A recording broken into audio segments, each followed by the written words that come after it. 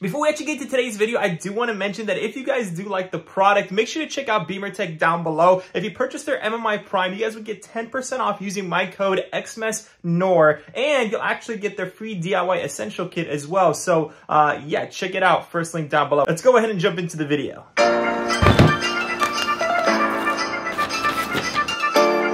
What's up, guys? Welcome back to the show. Welcome back to another video. And in today's video, we are back with i3 video. And I know a lot of you guys don't like the i3 content, but I mean, I love my i3 and I do want to modify it as my daily. So I am on the lookout for new upgrades and new modifications for this little bad baby because she's treating me really well. And I just want to make sure that she's the most ideal daily driver out there. So you guys already know, for the best daily ever, you have to get the MMI Prime. I've literally installed this exact kit in so many of my cars. I think I've installed the MMI Prime in probably over 5 or 6 cars. I've gotten other Apple CarPlay devices from eBay and other companies, and I'm not gonna lie, when I plug it in, it basically messes up my computers and it gets really buggy and stuff like that. The box itself might look the same, and it looks like it is the exact same thing as the MMI Prime, but the software in this one makes it look a lot more premium, and at the same time, the software on this one is not buggish. The other ones that are literally half the price, or sometimes even just 25% cheaper than this, honestly have a lot of issues, and I really prefer this one. Again, I've probably had 5 to 6 MMI Prime. I've installed it in a BMW i8, no issues. It was very nice. I'm about to install it in an i3 right here. I installed it in like an M3. I've installed it in a 335, an F chassis. I've installed it in so many different cars,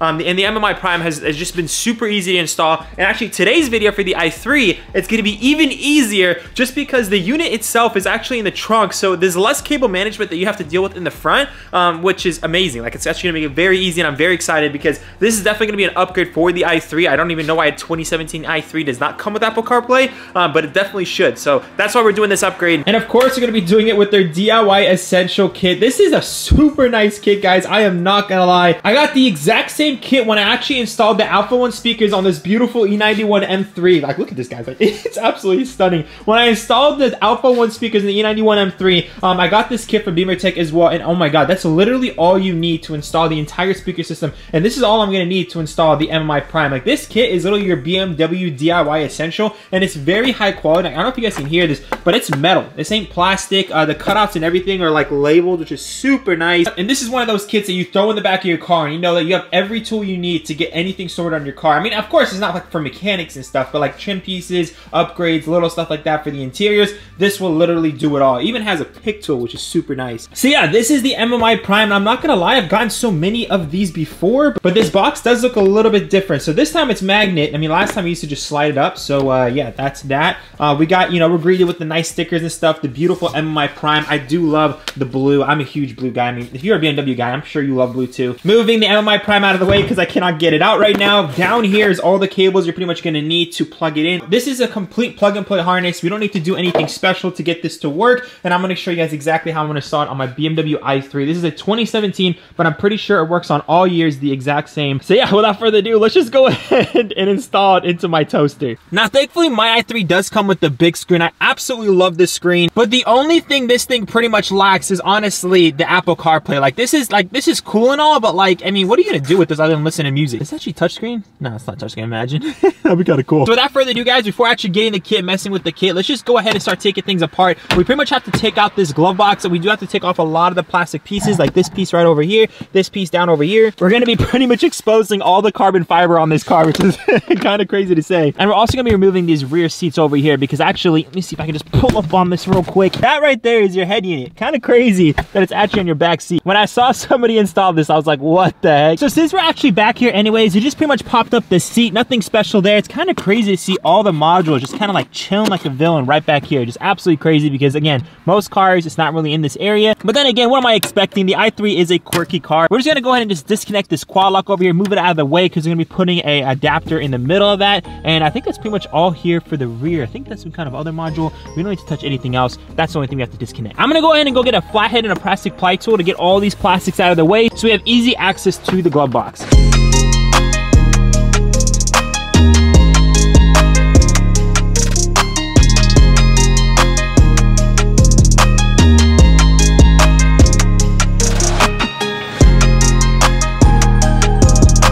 So now that we got this and this out of the car, at this point we can actually route the wires up once we actually got this glove box. So let's go ahead, pop this glove box. There's like a few little caps over here, and let's go ahead and just remove this thing.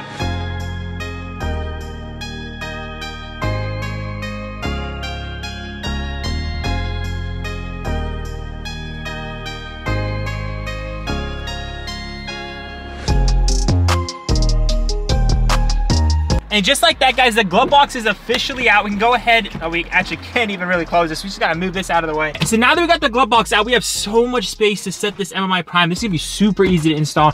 So the next thing is actually getting out this screen. There's actually like one cable somewhere over here. Actually, I think we have to unplug it from the back of the screen. So let's go ahead. I believe there's like 2 caps on the tops over here. It's like there's this cap and that cap. So you gotta pop them off, and there's 2 more T20s, and then the screen just pretty much pops up.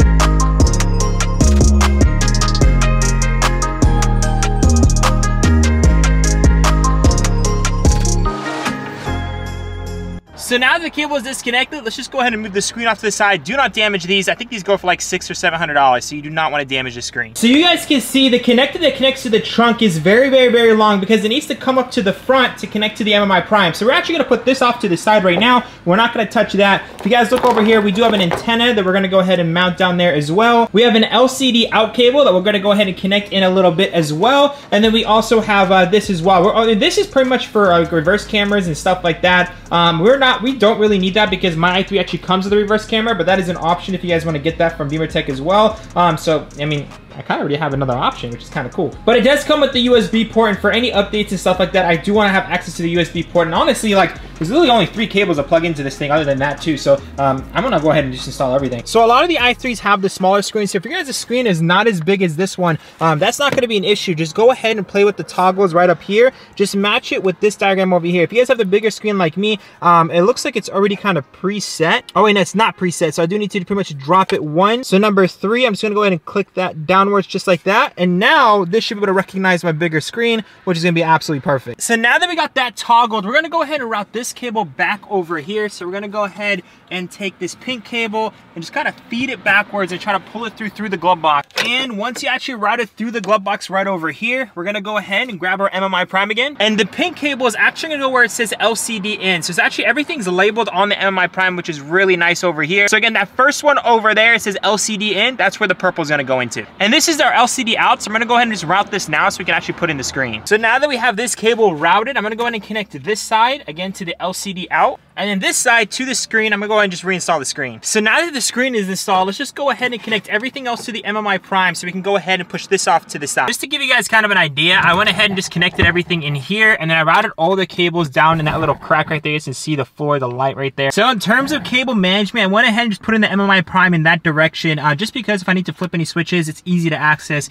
And yeah, got all the wires kind of routed within that silver piece right there. And I think at this point, we just go ahead and plug in the glove box. Just gotta plug in these 2 things and then just reinsert it. So finally got all the plastics back in place. Right over here, I don't know if you guys can see, the USB is barely sticking out. That's pretty much as I want it right over here. I don't want too many things that are aftermarket showing, but that USB is like super clean. I can access it if I need to, and if not, it's just tucked away right over there. The antenna is right over here, perfectly mounted. You can't see any of that stuff from up here, which is perfect. And the glove box, I actually haven't put in the screws just yet, just in case we need to play around with it, but I did get all the panels back in place. So now this wire, I'm gonna go ahead and just tuck it underneath the carpet all the way back here, and then we're gonna go ahead and just plug it in. I'm gonna go ahead and put in this small piece first. I went ahead and actually remove the 2 clips, and we're gonna actually have to remove the clips for everything else as well, just because it makes things a whole lot easier to install. So I'm gonna go ahead and slide in the clips onto the plastic trim pieces, 1 over here and 1 over here, and then just go ahead and press it in place. And then we're gonna go ahead and put the last plastic trim piece back up here.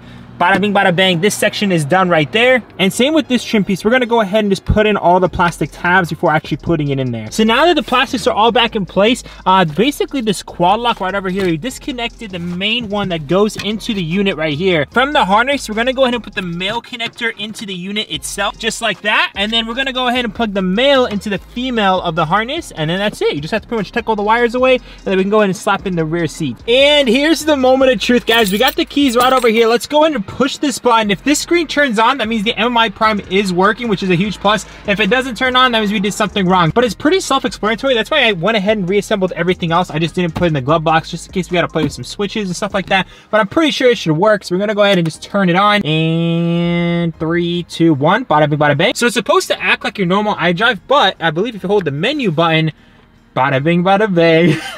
Finally, this is something I've been wanting on my daily so badly. Let me go ahead and connect my phone so I can show you guys Apple CarPlay.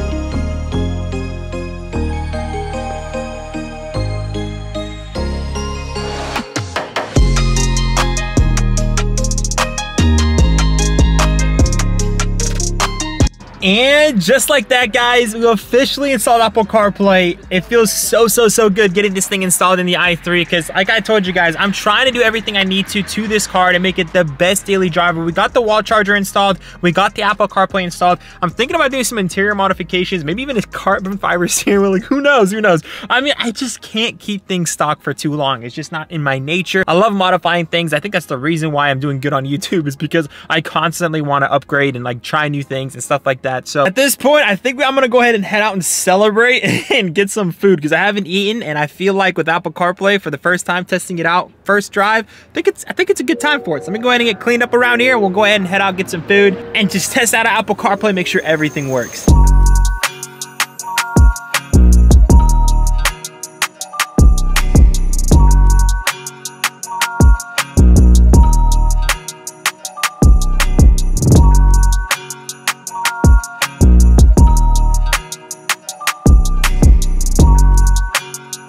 And that looks like it's gonna conclude the video. So unfortunately, this is a shorter video. This is more of just a DIY kind of video I want to throw out there for the i3. Again, there's not many i3 videos out there, and I kind of want to just kind of like branch out a little bit. So I'm doing some i3 content here and there. For those of you guys who don't want to see i3 content, I completely understand. But for those of you guys who want to support me regardless, the i3 content's gonna go out, here and there throughout the couple months. Primarily, obviously, we're gonna focus on the E91 M3 build and then hopefully the R8. But again, here and there, it's gonna be some i3 content. For those of you guys who want to get an i3, for those of you guys who want to see some cool little, mods and upgrades to the i3, stay tuned because there will be some videos, thrown out there here and there between a few months. So, anyways, that is have to conclude this video. Hopefully, the next video is going to be another E91 M3 video, and it's going to probably continue to be E91 M3 videos until we get that thing pretty much mostly together, which I'm pretty excited about. So, without further ado, it's going to have to conclude this video. I love y'all so much. Remember to stay humble. See y'all on the next one. Peace out.